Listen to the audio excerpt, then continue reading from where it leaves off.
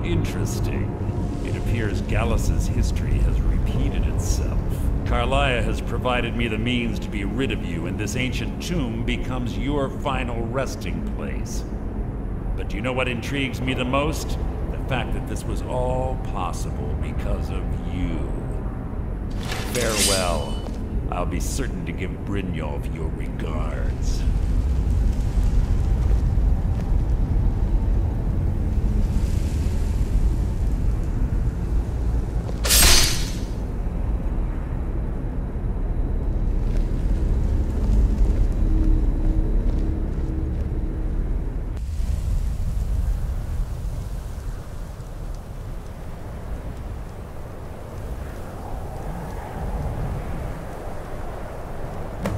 Easy.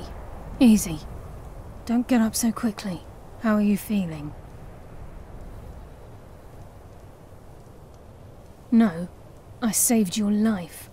My arrow was tipped with a unique paralytic poison. It slowed your heart and kept you from bleeding out. Had I intended to kill you, we wouldn't be having this conversation.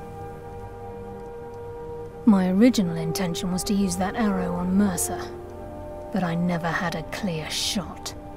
I made a split-second decision to get you out of the way, and it prevented your death. More than you'll ever realize. The poison on that arrow took me a year to perfect. I only had enough for a single shot. All I had hoped was to capture Mercer alive. Mercer must be brought before the Guild to answer for what he's done. He needs to pay for Gallus's murder.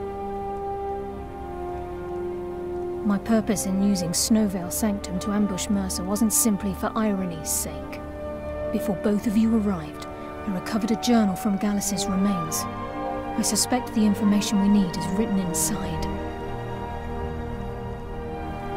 I wish I knew. The journal is written in some sort of language I've never seen before. Enther. Gallus's friend at the College of Winterhold. Of course. It's the only outsider Gallus trusted with the knowledge of his Nightingale identity. There were three of us. Myself, Gallus, and Mercer. We were an anonymous splinter of the Thieves' Guild in Riften. Perhaps I'll tell you more about it later. Right now, you need to head for Winterhold with the journal and get the translation.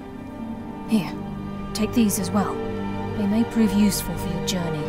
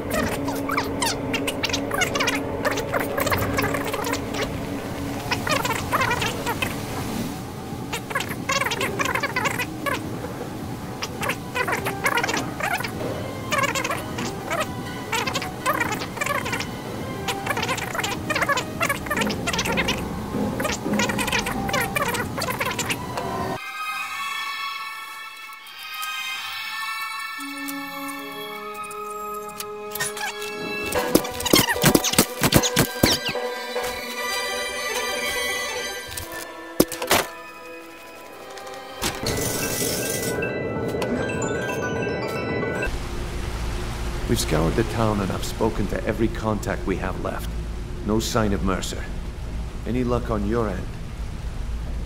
Shore's beard. He's going after the eyes of the Falmer? That was Gallus's pet project. If he gets his hands on them, you can be certain he'll be gone for good and set up for life. Agreed. He's taken everything the guild has left, and to go after one of the last greatest heists is just an insult. I've spoken to Carlia and made amends for how the guilds treated her. Now she wishes to speak with both of us. Quickly, we have no time to lose. Until next we meet, lass.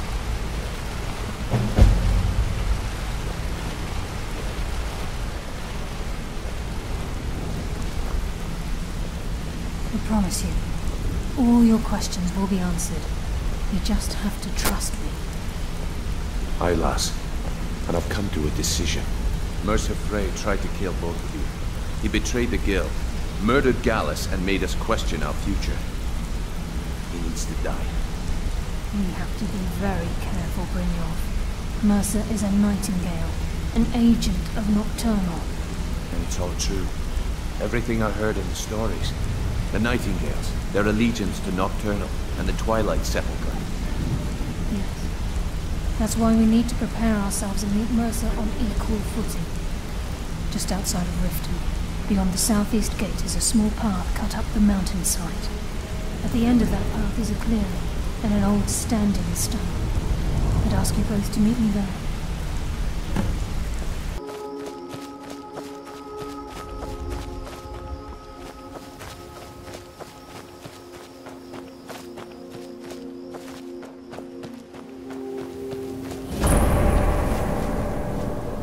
I'm glad you're here. This is the headquarters of the Nightingales, cut into the mountainside by the first of our kind. We've come to seek the edge we need to defeat Mercer Frey. If you'll follow me, I'll try to explain on the way. Gallus, Mercer Frey and I were once members of what's known as the Nightingale Trinity. The Trinity disbanded 25 years ago when Mercer Frey betrayed us by slaying Gallus and dumping his body in the ruins of Snowvale Sanctum. Indirectly, the Trinity is usually selected from the ranks of the Guild, although its existence is a closely guarded secret. The Nightingales protect the Temple of Nocturnal, a place known as the Twilight Sepulchre. She's the mistress of night and darkness, and the patron of every thief in Tamriel. Nocturnal isn't one for worship and reverence. There are no priests and no sermons, no services, and no alms. She influences our luck, and in return, demands payment. You're closer to understanding than you realize. The only difference is she doesn't demand payment in the traditional sense, and sometimes the cost can be quite high. Whether you know it or not, Nocturnal dictates how well we perform as rogues. Again, you have to think differently. Haven't you ever noticed how our luck behaves? Like a novice picking an impossible lock, or a blind man suddenly turning to face you as you reach for his pocket. It's through these subtle means that Nocturnal influences us. Nocturnal's whim is the greatest mystery to everyone. There have been volumes written on the subject. Does she exact payment when we die? When we suffer, does she revel in our misery? No one knows. The return certainly seems worth the risk, though. From the moment you were struck with my poisoned arrow at Snowvale Sanctum, my path changed its course. Perhaps I couldn't bring Mercer back alive, but together, we were able to clear my name and to put Gallus's memory to rest. I'd always intended Mercer's fate to ultimately be decided by the Guild, and it seems they've spoken. It's my hope that you will, yes. This way, please.